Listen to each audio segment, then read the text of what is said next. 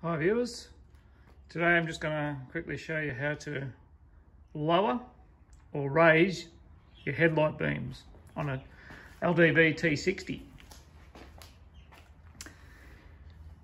Pretty easy to lower your beams. Now if you're towing a heavy trailer caravan, it can lower the back of the car, which raises the front, and your headlights might be too high, which is too bright for the oncoming driver. I had to lower mine.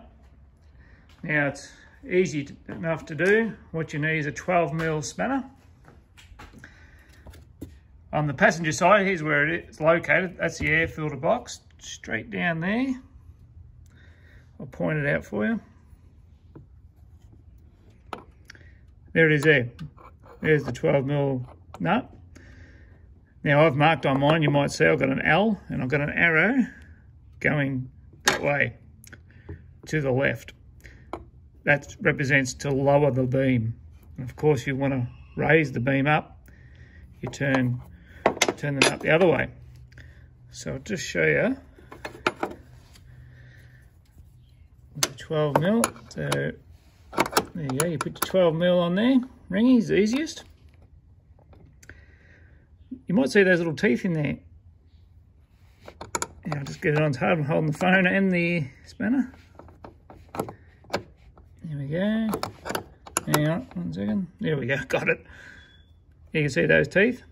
What I've also done, before you adjust it, I've got a little white mark there, and I put one there just so you know where you're at.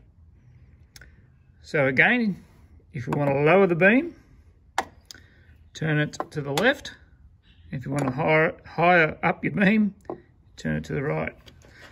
Same thing on the other side. Come over here, put my little torch.